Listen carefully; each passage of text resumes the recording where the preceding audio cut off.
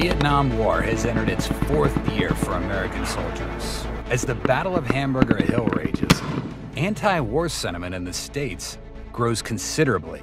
The American public is shocked by gruesome images of war, of killed and wounded young Americans fighting far from their homes. The Battle of Hamburger Hill, which claimed the lives of 72 American soldiers over a strategically irrelevant hill, laid bare the horrors of jungle warfare. It changed the general American perception of the war and influenced military and political circles. And while the entire America is appalled by the scenes from the Battle of Hamburger Hill, unknown to them at that very moment, just 100 miles south, American G.I.s are going through another hell, the Battle of Tam Ky. The course of the battle is kept secret to avoid further public outrage. The struggle of the men who for 4 entire weeks endured one of the toughest battles of the Vietnam War remained unknown, not just then, but for decades to come. This is their story. The story of the Battle of Tam Ky began on May 12th when the units of the North Vietnamese Army attacked Quang Tinh Province, only 40 miles south of Da Nang. In days preceding the offensive, the North Vietnamese had managed to smuggle in 2 regiments of their 2nd Division into the area. The U.S. Army 23rd Infantry Division, better known as the Americal Division, responsible for the province's defense, was caught by total surprise and was unable to withhold the persistent and frantic attacks of the battle-hardened NVA soldiers.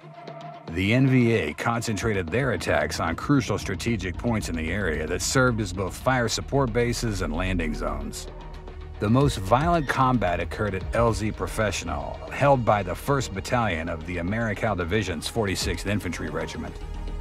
Already at the start of the offensive, it became evident that the Americal Division alone could not defend the area. In just 2 days, the NVAs had secured almost 80% of the province and threatened its administrative and trading center, the town of Tam Ky. Therefore, on May 14th, the commander of the Americal Division called for a tactical emergency.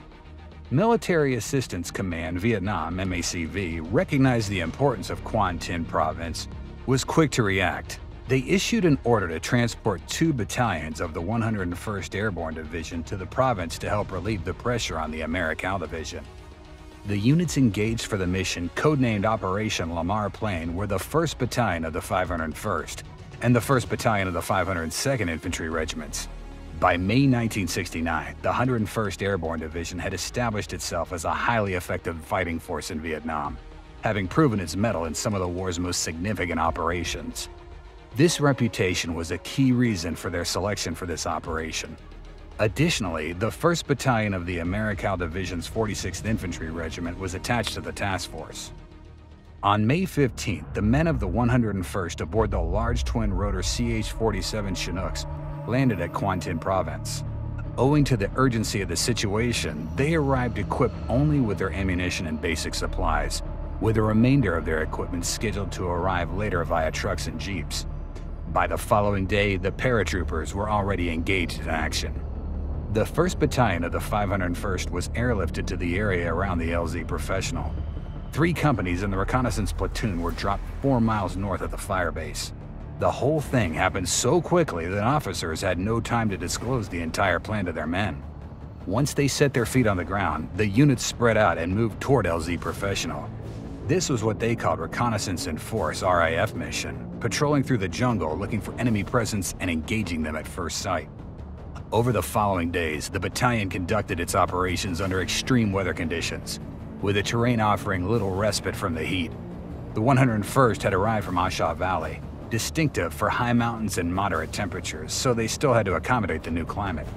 However, reconnaissance operations were hindered not only by the tough environment, but also by the uncertainty of enemy positions and strength. On their path, men of the 101st discovered a great number of enemy huts, spider holes, bunkers, and trenches, but had only sporadic light contacts with enemy soldiers.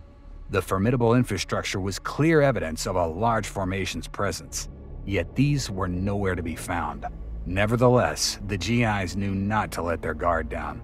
The enemy was there, and it was just a matter of time before they would clash with them. Intelligence reports indicated a potential for increased enemy engagements, leading to the assignment of the 1st Battalion of the 501st for reconnaissance in-force mission near Hill 187. Companies Bravo, Charlie, and Delta were sent to the area along with recon platoon. It didn't take long for them to encounter the enemy. Indeed, the intelligence was accurate. As events of the day would reveal, Hill 187 was swarming with NVA forces. The first units to engage the enemy were the recon platoon and Bravo company. The NVAs engaged them with fire from AK-47 assault rifles and a heavy 12.7mm DK machine gun. Despite facing only 7 NVA soldiers, the Americans were pinned down by devastating fire from the heavy machine gun, coupled with indirect mortar fire. For half an hour, they couldn't raise their heads. Compounding the issue, the terrain was mostly open and covered with scattered, dried-up rice paddies, trees, and bushes, providing little space for cover. It was only when Charlie and Delta companies had arrived that the enemy withdrew from their positions. Unfortunately, this initial clash was only a hint of what was left to come. Now that the enemy's location was identified, the battalion received an order to continue the engagement. However, executing this order proved to be far easier said than done. A fierce battle ensued, advancing in several columns up the hill. American soldiers were attacking the well-entrenched enemy while constantly suffering fire from assault rifles, machine guns, mortars, and rocket launchers. Their sole advantage was using the stone walls, built to transform steep hill slopes into arable land as cover. From each bunker and trench, G.I.s had to maneuver and use suppressive fire in combination with grenade attacks. However, each time they would clear out the enemy bunker, it seemed as if more enemy soldiers would arrive to replace their fallen comrades. The thing was, the bunkers were connected with an entire system of underground tunnels, which the North Vietnamese superbly exploited for reinforcing pinned-down positions and recovering their dead and wounded. In addition to being connected to bunkers, tunnels were also linked to several parallel lines of spider holes. Perfectly camouflaged, these holes were practically invisible to American soldiers. As the soldiers moved beyond a foxhole, NVA troops would suddenly emerge from the ground, launching surprise attacks from behind. Exhausted by several days of patrolling in a harsh climate, low on water and ammunition, and attacked by the enemy from all directions, the men of the 101st were suffering severe casualties. Yet they were persistent to continue fighting and pushing the enemy up the hill. The struggle and heroism of the Screaming Eagles were best portrayed by the actions of Sergeant Santiago Aravilla, a radio telephone operator in Charlie Company. Upon breaching an insurgent perimeter, Aravilla received orders from his platoon leader to administer first aid to several casualties while the rest of the platoon advanced. Despite facing intense hostile fire from 4 bunkers to his left, Aravilla decided to return the fire rather than seek cover with his comrades. With enemy bullets raining down on him, he fearlessly traversed the battleground, crawling from one wounded soldier to another to collect ammunition. Armed with 2 M16 rifles, a bunch of magazines, and several hand grenades, he boldly charged toward the enemy positions, utilizing the suppressive fire from his rifles. Undeterred by the ferocious enemy fire, he pressed forward until he reached his first bunker. Ignoring the barrage of bullets, he unpinned a hand grenade and advanced, unleashing suppressive fire before dropping the grenade into the bunker. Without a moment's hesitation, he replicated his tactics, successfully eliminating the next 2 enemy positions. With his supply of hand grenades depleted after destroying the 3rd bunker, Aravilla persisted in the face of relentless fire from the 4th bunker.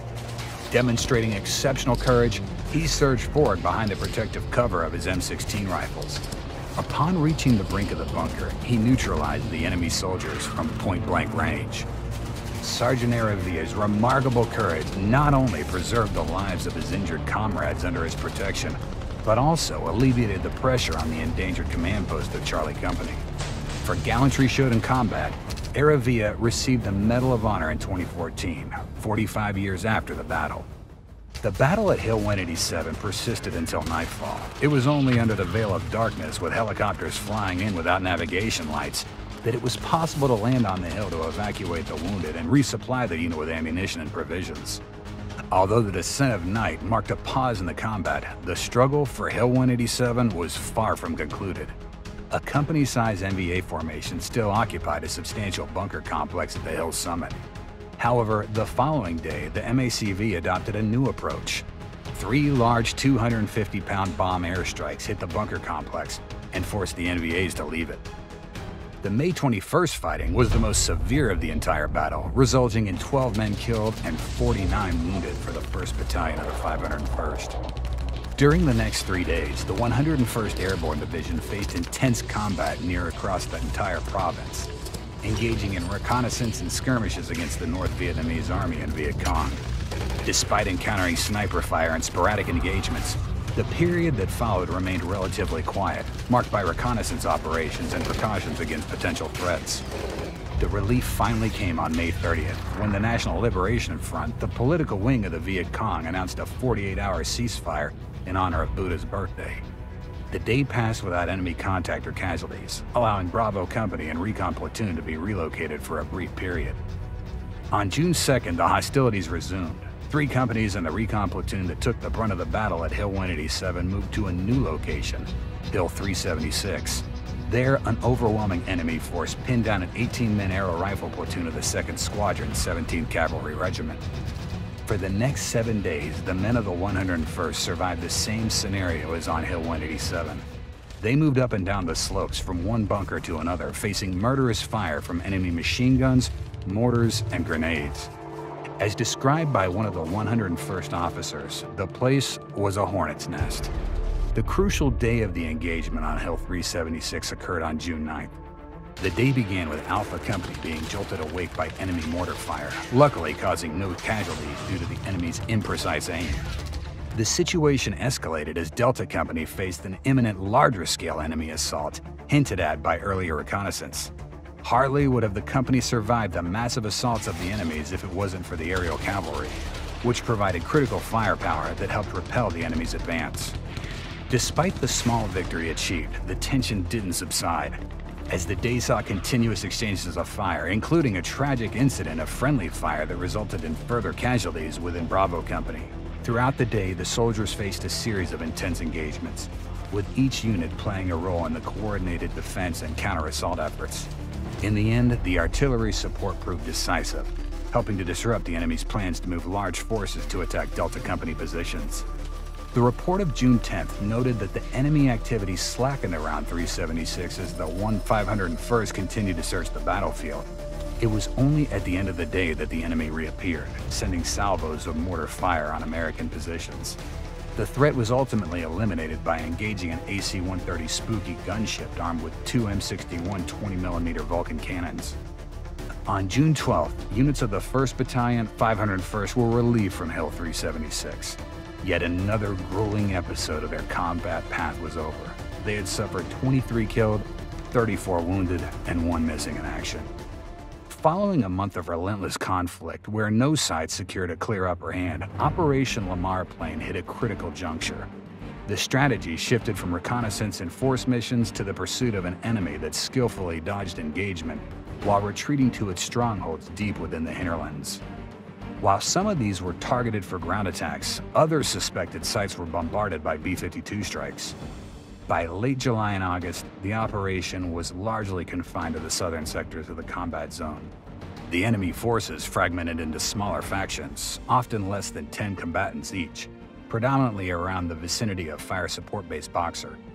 During the patrols, American soldiers uncovered a network of elaborate bunkers and tunnels, alongside makeshift hospitals, classrooms, and various enemy facilities. On the afternoon of August 11th, the engagement of the 101st Airborne Division in the province of Quang Tinh finally came to an end. A C-130 from the Air Force embarked from Tam Ky, ferrying a contingent of soldiers from the 501st Infantry. They touched down at Camp Evans and subsequently journeyed to LZ Sally by truck. Over the ensuing 3 days, a series of transport planes, convoys, and helicopter flights progressively returned the rest of the division to the base. Operation Lamar Plain officially concluded at 8 a.m. on August 14, 1969. Throughout the mission, 126 men were killed and another 404 wounded, a toll substantially higher than that at Hamburger Hill. Yet the world remained largely unaware of this sacrifice.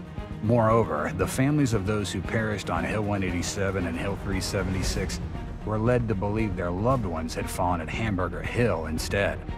Nevertheless, the veterans of the 101st Airborne Division have never forgotten that grueling month. It was a time during which they endured the agony of loss and witnessed the death of their comrades.